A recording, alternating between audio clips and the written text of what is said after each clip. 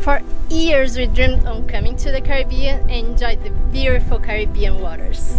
And of course we already knew about the hurricane season, but until we arrive here, that's just something that we see on the news. It's not something real. So every year from the month of June to the month of November, there is a possibility that the Caribbean gets hit by a hurricane. So that means we pretty much have 4 options to avoid being on a hurricane. We can sail to the northeast of the US. We could sail to the west coast going to Panama. We could sail to any island south of Carriacou. Or we could sail across the Atlantic towards Azores and then to Europe. And that was our original plan when we left Brazil. Yeah, that was the original plan until we arrived in Grenada. Yeah. We like this place so much that I think we're changing our plans. We might just stay in Grenada for the hurricane season instead of going all the way to Europe. We had this crazy idea. You see this boat behind?